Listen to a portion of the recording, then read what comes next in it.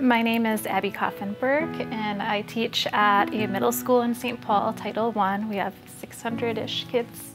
My name is Erin Antone, and I am a school counselor at a small school in St. Paul. It's a private Catholic school. I'm lucky because I can pop in and out of the classroom and get those breaks, whereas teachers are all day with all the kids, and that can be a real blessing, but it's also really challenging. We're seeing a lot more anxiety in the last 3 years, probably since COVID. The expectations for what teachers accomplish in a day is just really without limits, it seems.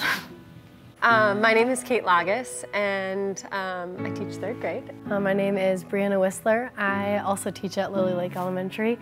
I teach 1st grade. I have so much joy being an educator. I absolutely love my job. I also have some really hard days, and there's a lot of big challenges that come with it, as with any job. But I'd say the biggest joys are, seeing the students light up, seeing their smiles every morning, giving them hugs, making them feel loved. What I really enjoy is to see the growth that they make throughout that school year. You get to know them when they are first entering your grade, and you think about all the things that they're coming in with, and then where you get to take them by the end of the school year. And there's some days where it feels like, how are we going to get there? As a middle school teacher right now, just the social anxiety that students are experiencing is really challenging. They have panic attacks just having to switch seats because of maybe I don't know who I'm going to be sitting next to. In middle school, these students are the students who went home for distance learning their 4th grade year, so they missed some pivotal socialization.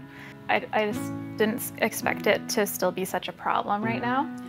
And there's also those challenges every single student in my room, I can think of something that they're walking through, that they're going through, and feeling a lack of capacity in the ability to meet all of those needs, and I just can't change their circumstances, and that's really hard. I think people who work in education will see that sometimes the really good teachers end up getting more challenging kids because they're good teachers, and it becomes this circular situation. Adopt an Educator is a way for the church and the school to partner. Couples or individuals at Shepherd coming alongside educators and a chosen partner of that educator to just pray for them, support them, and bless them so that they know that they have support from the Shepherd community. It's not an attempt to bring people into Shepherd or to pull members from other churches, because my partner has a church.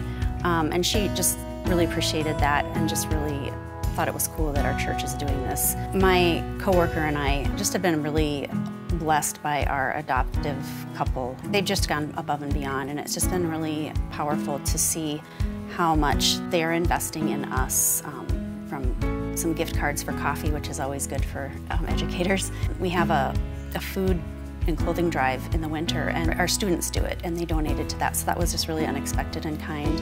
I chose my Adopt an Educator partner, Jenny. She is at a school in our district that's really hard. It's 100% free and reduced lunch, high percentage of students who are homeless in an area of our district that is not safe, and every time she's had the opportunity to move, she's chosen to stay with her students.